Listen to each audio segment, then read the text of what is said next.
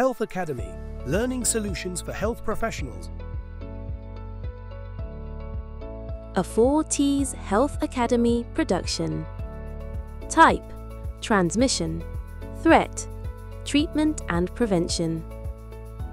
Mumps is an acute and contagious viral infection that affects the salivary glands, causing swelling and discomfort. While once common, cases have significantly decreased due to vaccination programs. Type: what is mumps? Mumps is a viral infection.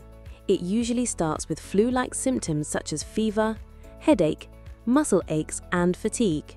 The most distinctive sign is swelling of the cheeks and jaw due to inflamed salivary glands, causing pain, tenderness, and difficulty swallowing. Transmission: how mumps spreads.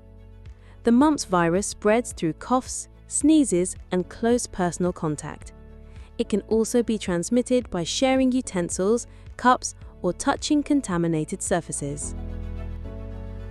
Threat: why mumps is serious and who is most at risk. Unvaccinated individuals, particularly teenagers and young adults, are at higher risk of contracting mumps.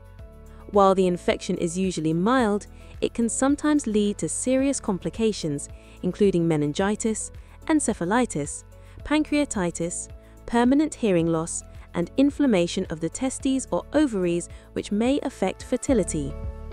Treatment and prevention: how to manage and prevent mumps. There is no specific treatment for mumps, but symptoms can be managed with rest, hydration, and pain relievers. Most people recover fully within a few weeks.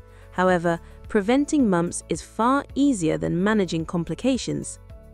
The best way to prevent mumps is through vaccination. In the UK, the MMR vaccine protects against measles, mumps, and rubella.